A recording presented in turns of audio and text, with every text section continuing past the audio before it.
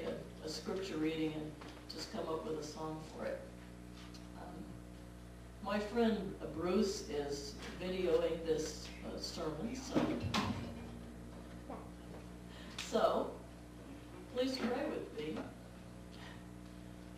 Lord, I thank you that we are all gathered here today to worship you, and I ask that your Holy Spirit be among us, as I know that you are Spirit among us.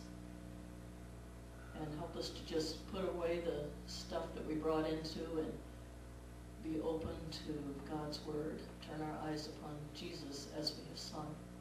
We pray this in Jesus' holy name. Amen. Amen. Amen.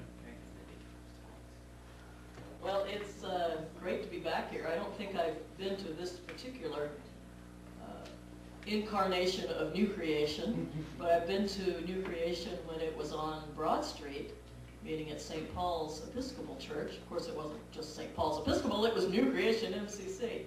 So it's really great to be back. I see some faces that I know and some that I don't, and some that I just met this morning. So really, thank you for being here. I have to warn you, here comes the guest preacher, warning you. Those of you who have chosen to be here when you could have been out on some tree-lined path, watching the beautiful leaves come down, or maybe sitting at Cup of Joe or your other favorite coffee shop and watching all the beautiful people go by on Sunday morning and maybe engaging them in conversation, if you're lucky. But I thank you that you're here, and I do have a message for you this morning that I believe God gave me. But the warning is this. Okay, bar the doors, nobody leaves. See, I told you, Charlie, they laugh at anything. You're giving this serious message and they just want to laugh. But thank you. Thank you for laughing. It kind of breaks up the seriousness of the moment, because I do believe that God definitely laughs with us. Not at us, but with us. But the warning is, I've been reading a historical novel.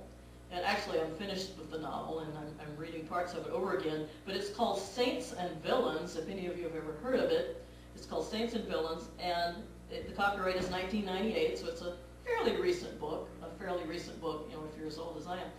And it's a historical fiction. Another laugh. Good, yeah. It's a historical fiction about Dietrich Bonhoeffer.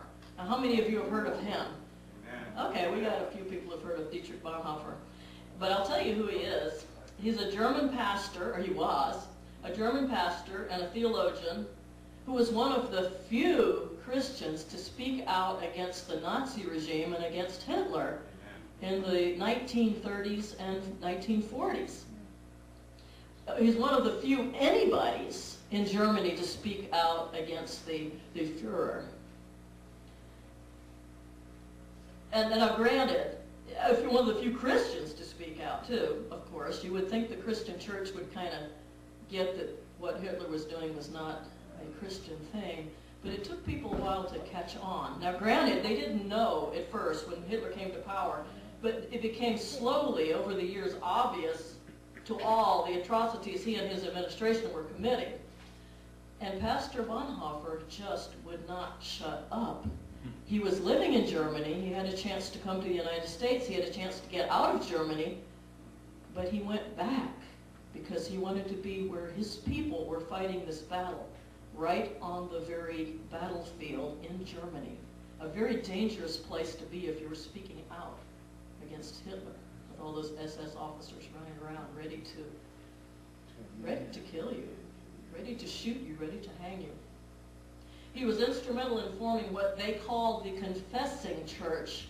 This was against the German Christian church, the national church, where most Christians belonged in Germany. And yes, I said that right. Most of the Christians in Germany supported Hitler and the Nazis. It was just patriotic, after all, after they started a war. That was the patriotic thing to do. Now, true, they didn't know, like I said, exactly what Hitler was up to at first.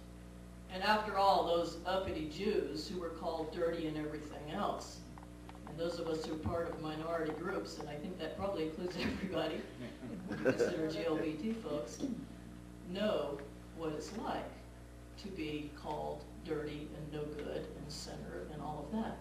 Well, the Jews were called this, and they were also called uppity and rich, as if they were, one of the charges was that they were taking their money out of Germany and sending it to bank accounts in Sweden or Switzerland, either one. So they were being, and maybe they deserved, according to some of the people in Germany, maybe they deserved to be harassed and insulted and then deported. At first they were just being deported. Nobody knew they were going to concentration camps. That didn't happen until later. At first they were just being deported. Never mind that other countries, including this one, didn't want very many Jews, actually turned boats away and sent them back to Germany. Other countries weren't taking too many Jews either. Didn't want too many of those folks. So where were they to go then? That's why gradually Hitler came up with that final solution. Bonhoeffer, who studied theology, this was before Hitler came to power, at Union Theological School in New York City, those of you who have ever heard of that school, it's sort of on the liberal side. Thank goodness, because Bonhoeffer, as he went to this school and associated with many other, today we might call liberal budding theologians and liberal pastors, from them he learned that, he came to realize that the theoretical and intricate theology he knew and loved, sort of the traditional Christian theology, had no value if it didn't help people where they lived, and didn't help people to, in their struggle to even survive physically. And I know some of us now are struggling economically, so we know what it's like just to try to survive. And we need a Christian theology that helps us in that struggle, not that tells us you just have to believe. Yeah, I think that's important, just to believe. I do believe that's important. But we need, as they say, faith with legs, faith with feet, faith that does something to help people who are oppressed. And that includes ourselves, many of us. Now, what has all this got to do with the psalm? You bet you thought I was just going to preach on a book. No, I am, but it's also this book right here that I have. I believe this book has all kinds of value and all kinds of messages for us to hear. Now, what has this to do with this psalm that Byron made the song about, Psalm 34? Or poor old blind Bartimaeus crying out to Jesus, begging by the side of the road. He was certainly economically oppressed, and blind too. That was probably one of the few professions you could have if you were blind in those days. Beggar.